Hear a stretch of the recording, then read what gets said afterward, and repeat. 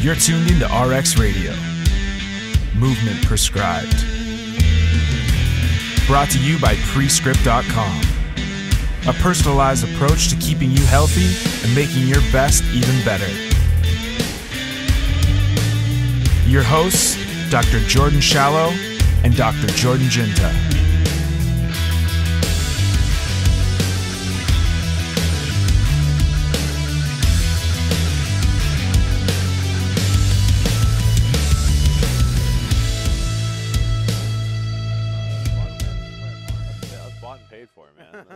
Listen, that's literally the least offensive part of the podcast.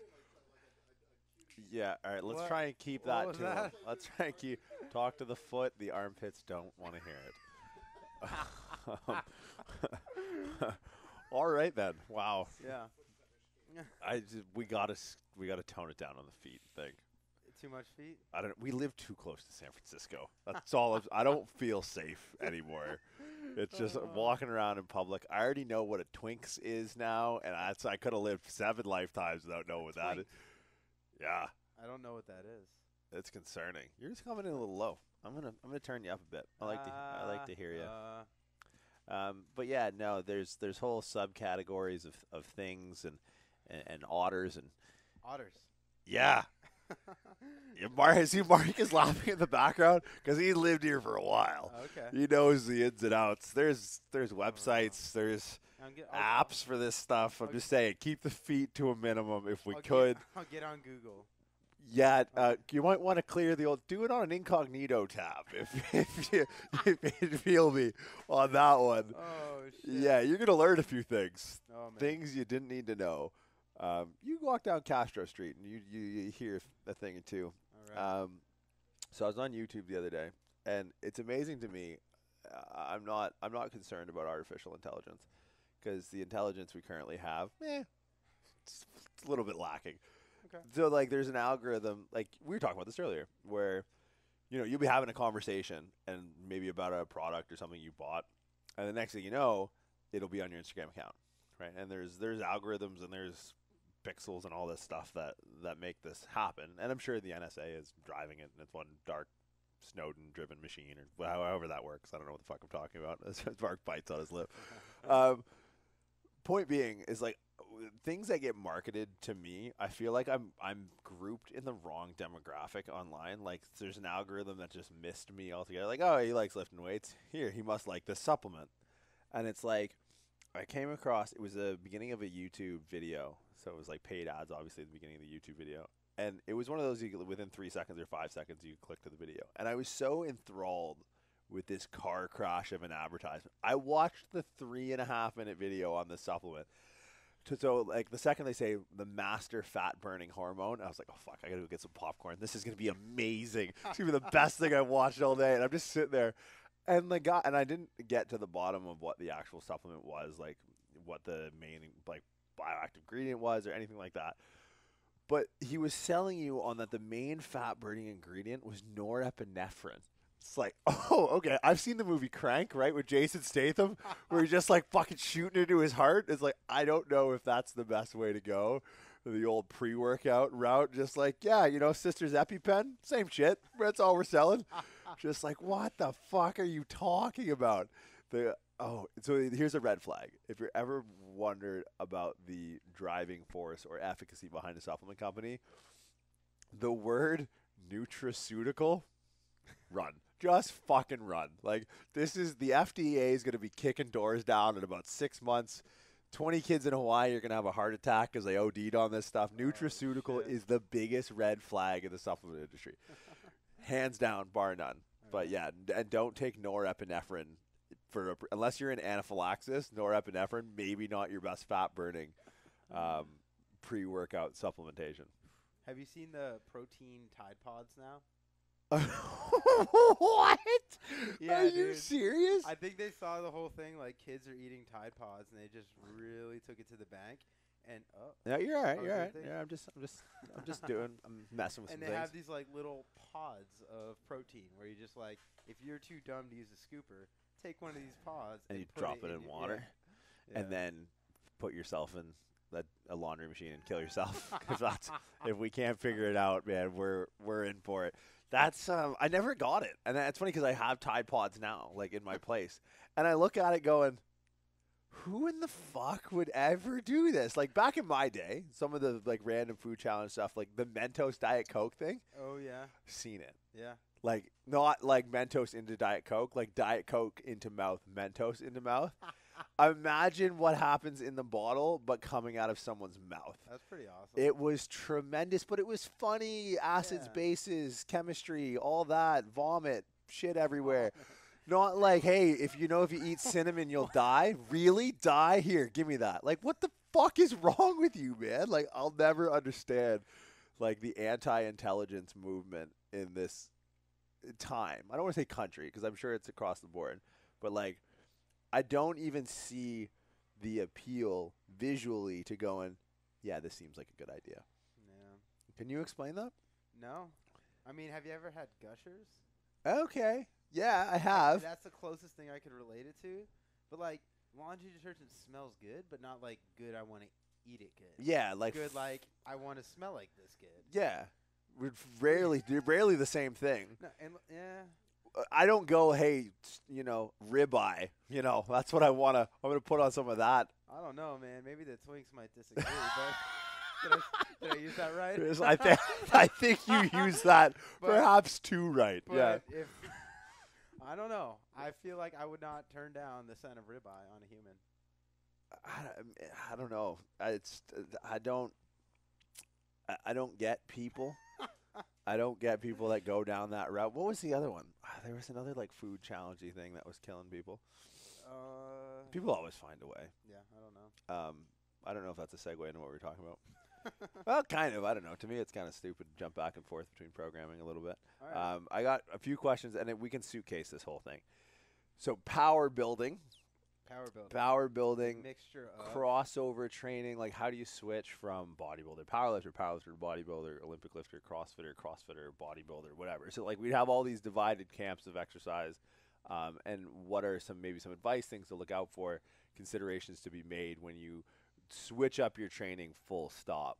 Yeah. Because you've done this a few times. Yeah. I think originally we've all done athletics to barbell sports. Like that's your first initiation into the game is, okay, most people that get into barbell sports have a background in normal, air quote, normal sports, right? Like you were a wrestler, played hockey. At some point we transitioned. What was your transition like from training for wrestling to training for training? At first it wasn't much different. I would just do more. More? Yeah, so I don't know. More but less. Was that just, okay, now let's do it this way. That's your training back then was not smart. So you just had more not smart training. In retrospect, if you were to look back, knowing what you know now, right. How would you go from training someone for conventional sport to training someone for barbell sports, regardless whether they want to be a power builder, power lifter, CrossFit, or Olympic lifter? Right. Yeah, sport specific should be exactly that. Sport specific. You're not training in the gym to get good at training in the gym. You're training in the gym to get good at what your sport is, whatever that may be. So a lot of agility, jumping, maybe plyometrics, explosive training, change of directions, things like that, which don't transfer as well to being strong as they might to other sports, right? So then the transition is going to be taking that and funneling that athleticism back into sport-specific for strength sports, whether that's, if it's bodybuilding. I don't know if that's a strength sport, more of an aesthetic sport. I don't know. You're the bodybuilder of the group, man. So I guess that gives me the right to talk as much shit as I want. Yeah, without knowing literally anything about bodybuilding. Yeah, exactly. Literally nothing. You've been lean and spray tan once. You're the bodybuilder. Yeah. Of the three of us in the room. You have to put a razor blade in places that you never want to put a razor blade to be a bodybuilder. That's really splitting the atom down there, man. You do it right. Yeah, sure, Twinks, but you do it the wrong way. Look out. Oh, man. I feel so left out. I don't know what Twinks mean. Oh, you're good for a Google search, my friend. Yeah, Don't go down the rabbit hole, because I'm sure that's only 3 names. There's more. Yeah, I'm reluctant to call something where. Have you seen those paintbrushes that? Where are you going with this stuff? It's not a brush. It's just like a sponge. Yeah, with a yeah. point. It's like maybe to do corners or edging. Yeah. Yeah. Yeah. If you have one of those on your taint and it's a a prerequisite. It's not exactly a Bob Ross episode, is it? We're just going to put a bush right here. Yeah, and that's a prerequisite for your sport. I'm hard-pressed to call that a sport. Fair. It's a lifestyle, bro. It's a lifestyle. You wouldn't understand. Yeah. I'm on my grind. TGIF. The grind includes Friday. Okay.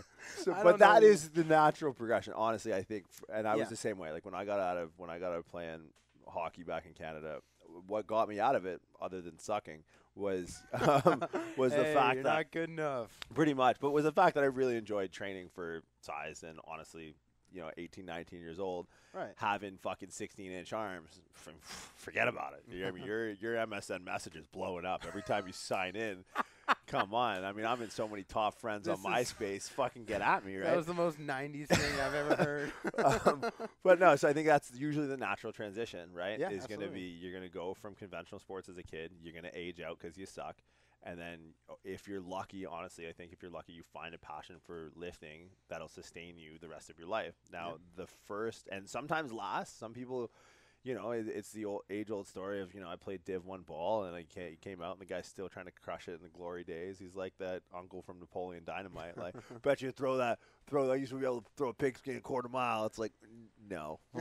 Okay, but sure. You want to keep benching 225 to 90 degrees in the elbows for the rest of your life, you can do that. So that initial transition, I mean, if kids that are listening, hopefully you're under parental supervision, but what would you say, in hindsight, from transferring from one thing to the other is the biggest downfall that people run into? Not learning how to do things correctly from the beginning. A lot of times, and I was actually talking to a high school strength and conditioning coach the other day, and he has... You chuckled a bit when you said that. I hope he doesn't listen to the show.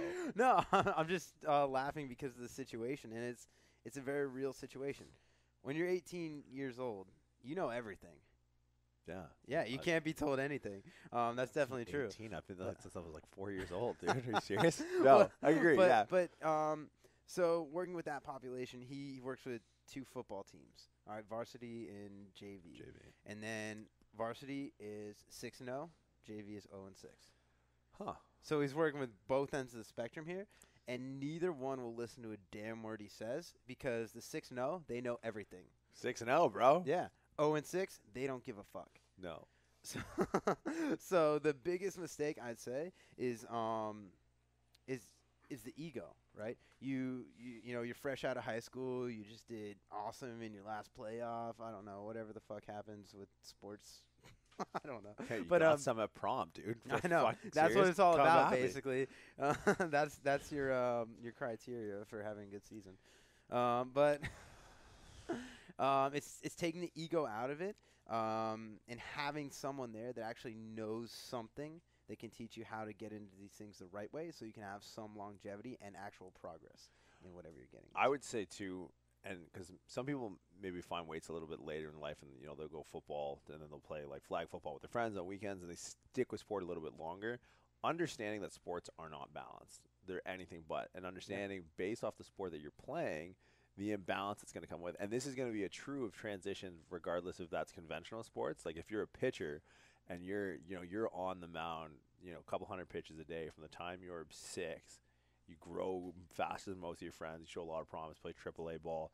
You got to understand what you're going in with when you give up baseball or you start embarking on weight training. Where your imbalances are going to lie based on the sport that you played. Like your development, your movement development from the time you were a child is going to be so skewed from a symmetry standpoint. And that's not, and when I say symmetry, I don't mean top to bottom, left or right, strength, stability. It's everything, right? It's everything that can be or should be homeostatic and balanced. And to be a high performer, you don't necessarily, being balanced is only you're trying to steer the spectrum to balance only enough to steer it away from injury. That's all it is. Like to be a good pitcher, you're going to need good external rotation of your shoulder. You don't want balance. I don't give a fuck if your left shoulder can't externally rotate like your pitching shoulder. Doesn't matter. The goal is to not have them to be symmetrical or to get my right to have, or my throwing shoulder to have less either. Because I fucking need that thing, painting the third baseline when I'm coming over the mound because that's going to generate the most torque and I can throw the fastest. The only goal in that is you train enough GPP, you train enough balance and symmetry so that the needle doesn't run down the spectrum to injury. So understanding that morphologically even, like your structure as you've developed has changed. So you need to take that into consideration when loading barbells. So progression of like unilateral movements, dumbbell stuff. Really try and pick apart and assess your starting point based off of, you can be a physically active kid and do sports, but you are not in a good position to start loading barbells. So I think that would be something. And as we cross over between conventional sports to barbell sports, now as we kind of bifurcate into the realm of barbell sports, there's going to be imbalances. Like, let's talk CrossFit to Olympic weightlifting. Sure, there's some carryover, but there's a lot of your training that you've had to just jettison altogether. Absolutely. I haven't seen a fucking weight vest, a Concept 2 ski erg. There's been no toes to barring. Like, how was that transition in your training? I did some toes to bar yesterday. Well, fuck, I could be a gold star. You doing Wadapalooza? Are we doing that again? No. Recruit him. Someone wants a ringer. Bring it on. No, please no. No, like 5-mile runs at 5:30 in the morning. God, that was brutal. I just had to wake up for it. I just went back to bed. I know. But no, so that transition between Olympic weightlifting or CrossFit to Olympic weightlifting. Yeah. It's a weird transition because even when I teach people both of these things, I'll teach them weightlifting for weightlifting, and I'll teach them weightlifting for CrossFit. What's the main difference? Intent. Weightlifting for weightlifting, it's a 1 rep max sport. The measure of how well you're doing in that sport is how heavy can you lift for 1 rep. Weightlifting for CrossFit is more so a speed versus efficiency kind of thing, and energy expenditure versus checking the box of did you get the thing done. So it's a lot less. I mean, the how is just different. How you snatch that barbell is going to be very different if you're doing it 1 time as heavy as you can, as opposed to 30 times as fast as you can. And a lot of times I mean, I've said it a million times, CrossFit does bastardize the Olympic lifting movements. This just in, breaking news. Yeah, no shit. Yeah, they're not movements that are meant to be done for reps or time. Said it all. I think there is a benefit for doing them for reps and time, and in weightlifting and CrossFit, they are used both in the same way in that capacity to increase your work capacity, right? So it might look a little different in weightlifting than it does in CrossFit. It might be, triples in the snatch in weightlifting as opposed to, I don't know, 20 cleans at 95 pounds. Touch and go reps or something in CrossFit. So the intent there is the same, but the end goal is different. So the snatch and clean jerk are fantastic for training motor recruitment pattern in a way that's going to generate force, so force production. They're really good for training balance, flexibility, strength, all these different things that transfer over to very athletic things.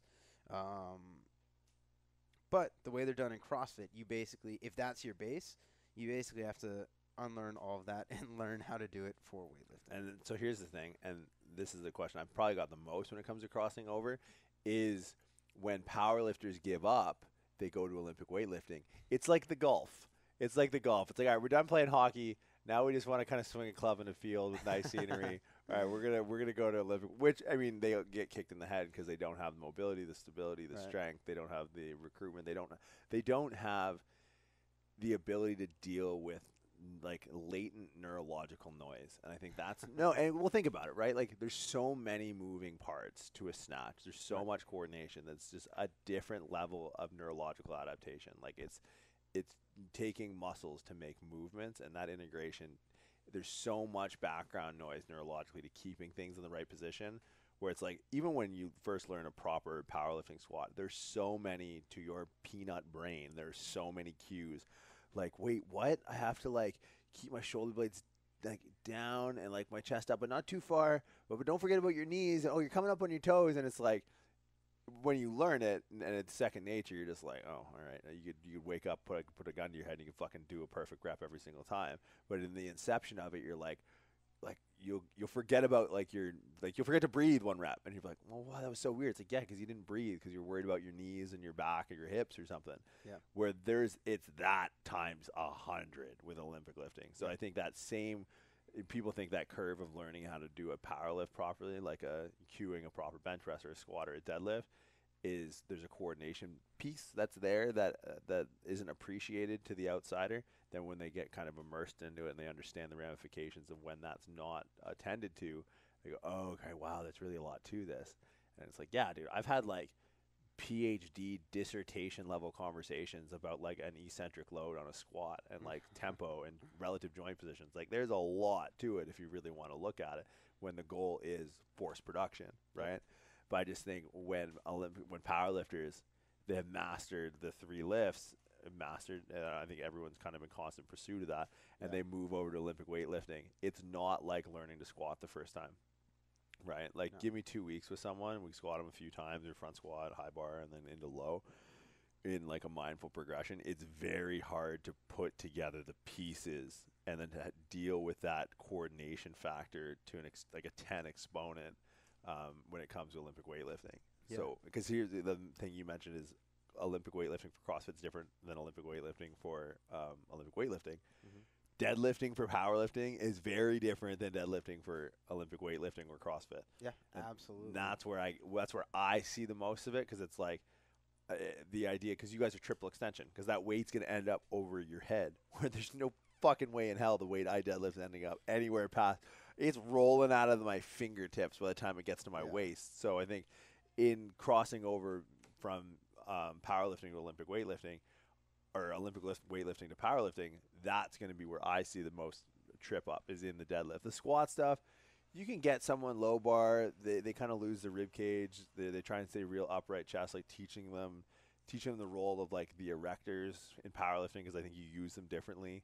You use them more as extensors, or you use them as anti-flexors from an extended position, where we use them as anti-flexors from a flex position. There's a lot more thoracic movement or thoracic flexion in powerlifting than there is in Olympic weightlifting. Yes. So I think that's something that has to be considered when you're making the transition to one or the other. You're not going to be able to pull like fucking KK if you're trying to go do a snatch. You're also not going to be able to pull, you're not going to be able to sit on your heels before every deadlift with your fucking Olympic weightlifting shoes when you're trying to go into powerlifting. Right. Yeah, absolutely. I think both of them can be a very good base for each other. It just takes some intent and a very well-rounded athlete to go back and forth between both with ease. I would say powerlifting does. Here's the hard part. What's harder to train in a short period of time, strength or coordination? You're missing a big one though: flexibility, mobility. Okay, all right. So a long time, power lifter, they're forced into this very anterior shoulder dominant. What are we, fucking gargoyles? What was that? Yes. No, I get what you're saying. Yes, you are. I could get under. I couldn't get under a clean, but I could get under a snatch. Or sorry, I reversed that. I couldn't get under. Yeah. Yeah, and that's the thing. It doesn't matter how much weight you can get to here. Yeah. It's how much weight you can lock out here and stand up. So, I mean, a 200-kilo missed snatch is worse than a 20-kilo made snatch. Yeah. Right? So, that's, in my mind, the biggest thing, because you have such a surplus of strength moving from powerlifting into Olympic lifting. The coordination, it's just repetition, right? You can learn coordination a lot quicker than you can learn strong. It takes a long fucking time. And that's the thing. Strength is a skill, and that's what people don't appreciate. Strength is a skill that takes very repetitive, long duration to obtain. I don't think our bodies want to be strong, past a certain extent. Like the extra physiological loads that we put ourselves under, because I think the first drop off you'll see when you start to detrain is strength. Right? Like you can maintain relative muscle mass and body composition fairly well if your diet's where it needs to be. The neurological, and again, I think it just comes down to this latency. Like how much, like when I lift my arm to pick up a water bottle, my body's like, get a straw. Like, fuck. Like, why do I have to move? Why does this thing need to be this size? Right? Like, it's not, and not that it's like overly big, but if I didn't train like I train, like the first thing I would do is lose strength. Yeah. Because it's like that's going to be one of the drivers that's going to help you maintain body composition. But that falls off first because your body's like, okay, neurological capacity is usually our rate limiter for everything, right? That's what you'll notice if you drive down the highway and you're talking on your cell phone and you roll your windows up, you're actually more focused on the road. You ever notice that? What? So think about it. So I have no idea what neurological capacity is like pretty much our rate limiter to perform anything, right? And neurological capacity isn't just output; it's input and output, right? So like if you're texting and driving, for example, and the music on and the windows down, that's a lot of latent noise that you're still processing. Like someone could drive by you and say your name and you'd still hear it, right? There's like you're constantly scanning this input for anything relevant to your situation, right? So if you're texting and driving, not that we advocate texting and driving, but let's be serious. If you put your windows up and turn your music off, you're less likely to get into an accident. And I'm not saying that that's the safest way to go about it. But so you're just dampening the input. Yeah, you have less input, and because neurological capacity is finite, right? Where like that'll be your rate limiter functionally. So I just think when you can clear that up, or in your case, train it, because there's so much latent noise that goes on to the relative joint positions and the coordination factor that goes in with. No, shaking your head. It should be a very controlled movement. So it's taking what may seem like latent noise and controlling it. Yeah, and I'm saying that expends a lot of energy. That takes time. Yes. So that's kind of the coordination aspect to it. Yeah. Definitely. And that's, I mean, I want a big whiteboard up here so we can do a muscle dot graph of like. You can do it with your hands. You can do it with your hands. All right, Go. let's Talk see if we can do this. Talk to the people at home. Dude, you're there. Be there. All right. We're going to draw a graph with a couple different curves. Okay. We'll say one of them is, so this is when you are detrained, right? Okay. So if you say you stop training on day 0, and then from there is kind of the time span. The decrease in coordination, so let's say coordination starts here, it's going to drop off. You get rusty. Yeah, you're going to get rusty. But when you start training again, it's going to peak really quick. Yeah. Right? So you can make relatively quick changes in coordination either direction. And that's coordination, not strength, but it'll express themselves the same. Yes, coordination can be a limiting factor on strength. So strength, say you're here, it's going to be a more gradual decline, but it's also going to be, after it goes down, a more gradual incline. Yeah. Right? Flexibility is kind of the same way. I don't really know the relationship, and I think it's different depending person to person situation. But say your flexibility is, this is a high level of flexibility. It's going to, I think it maintains a little bit longer maybe than strength, but as it goes down, it's going to probably take a similar shape of that curve of the strength. Okay. As how you get it back and how it goes. So that's kind of my mind looking at these different factors as we're approaching that, and then approaching a change of training style. Now, I guess, do you think there's a benefit for someone, like, so the main driver behind this was someone asking about power building or power bodybuilding, which is the hybrid, and I'm going to air quote the term, between powerlifting and bodybuilding. Okay. Now, obviously, if you take a look at some of the better bodybuilders in the world, they're not necessarily the strongest guys. Phil Heath is not exactly showing up at my fucking meets and kicking my ass. It's not a hammer strength chest press machine competition, right? Or a hack squat with wraps and a belt on competition. It's squat, bench, dead. Not to say, maybe he's a poor example. Someone like Luke Sandow. So he's this guy out of the UK. Fucking crazy strong. Jordan Peters, another guy out of the UK. He'll be 5 weeks out from a bodybuilding show, and he'll pull 330 for reps. That's 727 pounds for reps at 5% body fat. Like, how, and this is something that I've been toying with lately, is like, how much is a minimum necessary input from each system, whether that maybe be coordination, metabolic or anaerobic, strength, mobility, stability.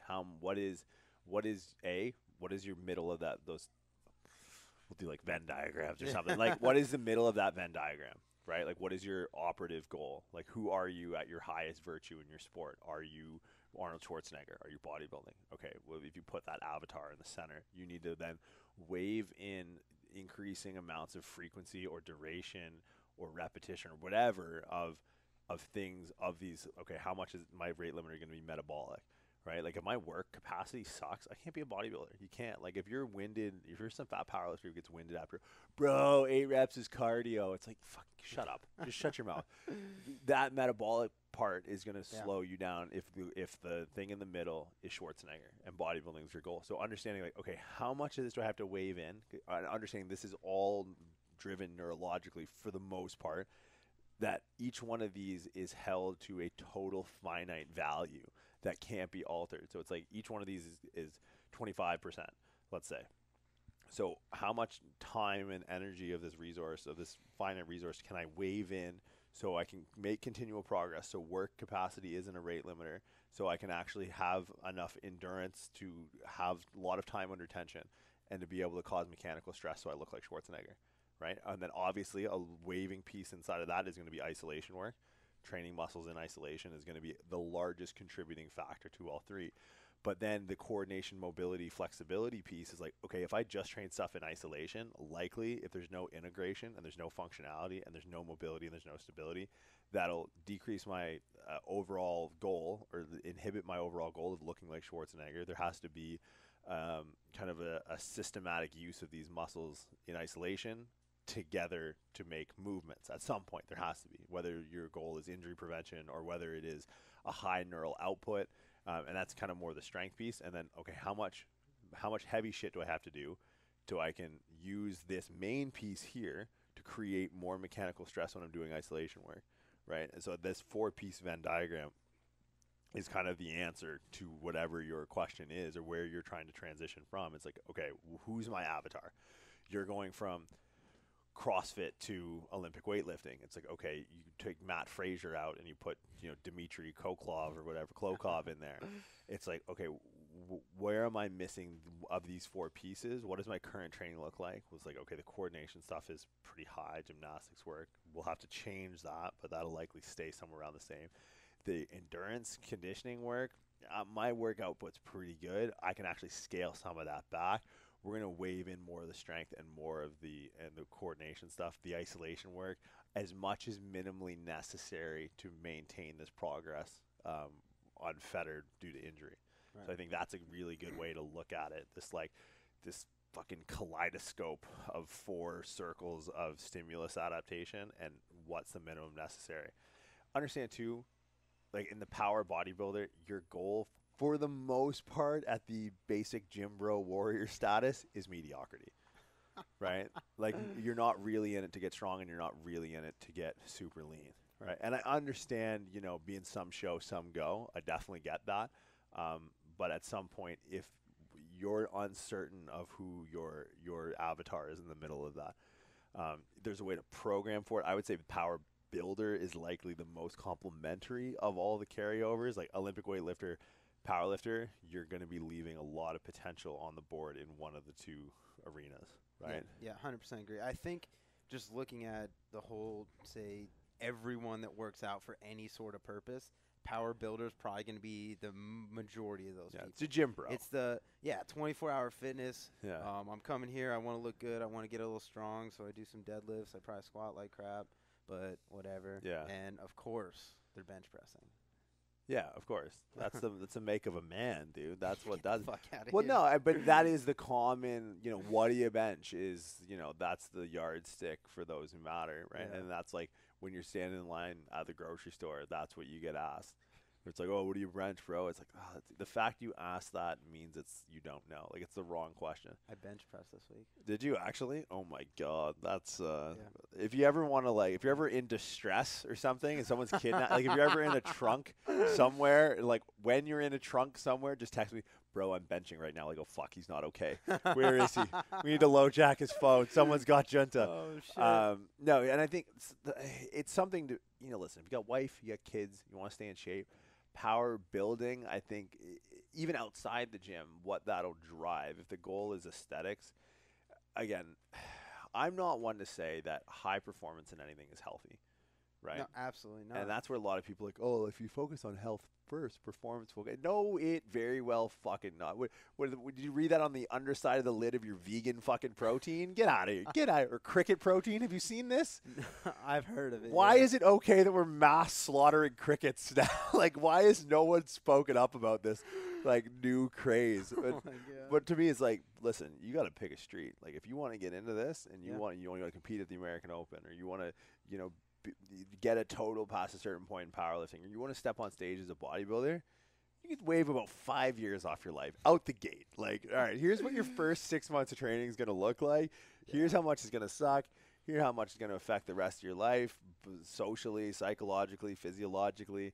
If you want to be a high performer, you need to be willing to make, and I don't even like the word sacrifice, right? I was up at 4:45 this morning to train.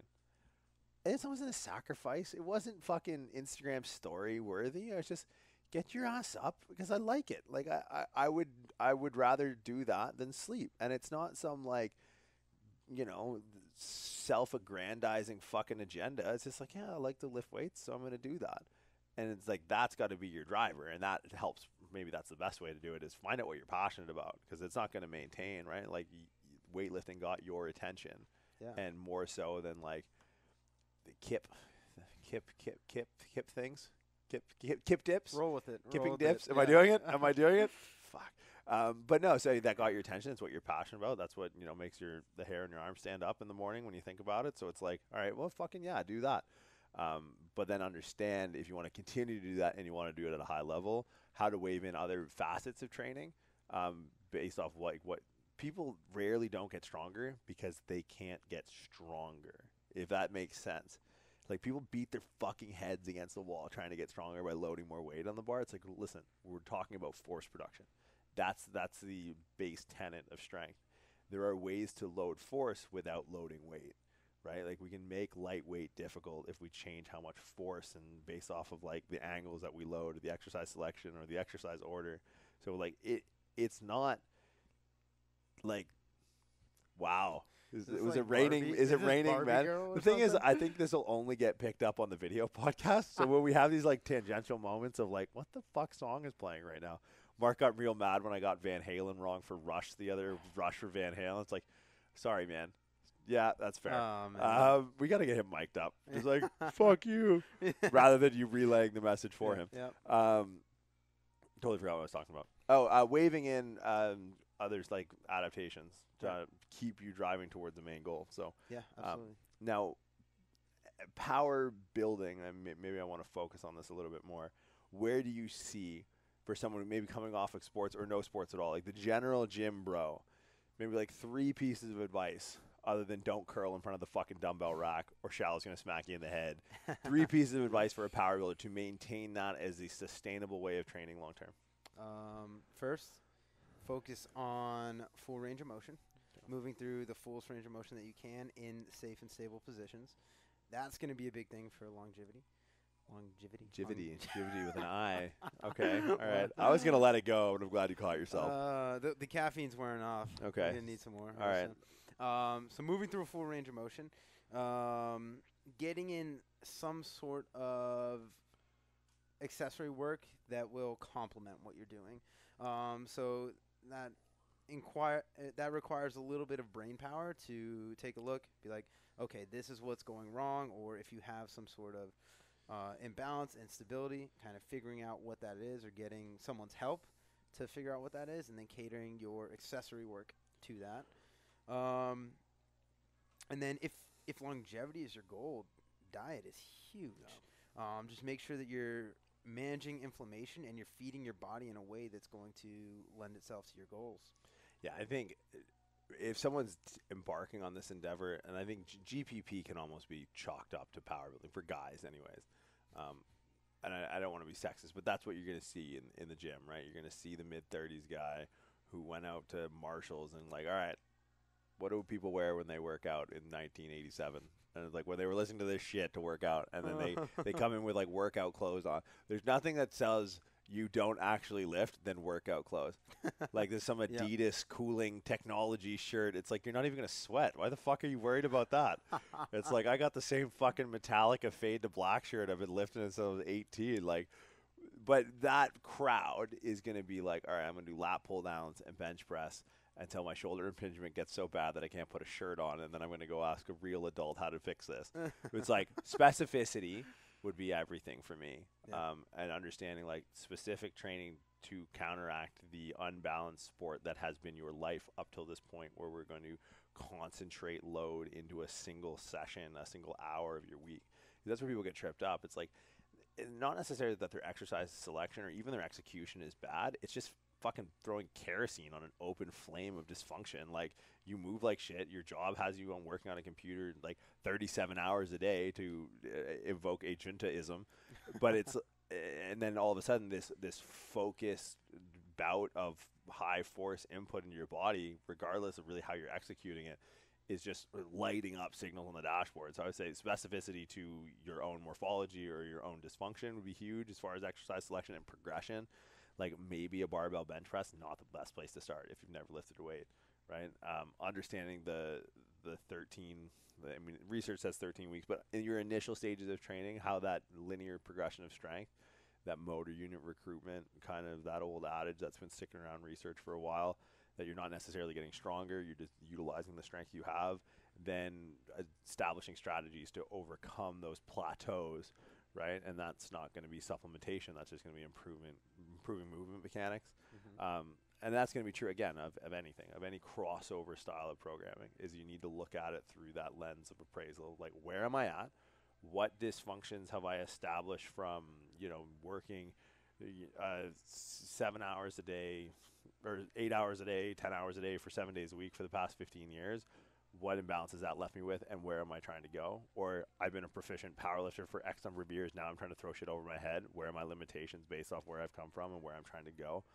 So getting very clear and aware and unbiased assessment of your starting point, and a very clear vision of what your final goal is. And then either, if you can't do it, have someone help you reverse engineer between those 2 points, because it's not the straight line that people think it is. Like it. Dig it. Awesome. All right. So that's crossover between sport, power building, CrossFit to Olympic weightlifting to powerlifting and back.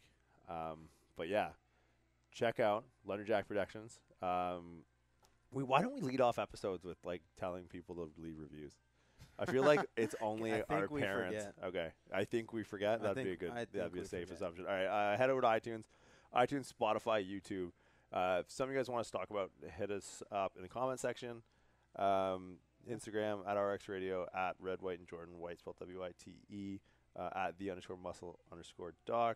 And then check out Kyle Lundy at Lumberjack Music or Lumberjack Productions on Instagram and on the internets. And until next time. All right, we'll see you guys. All right, so next one's going to be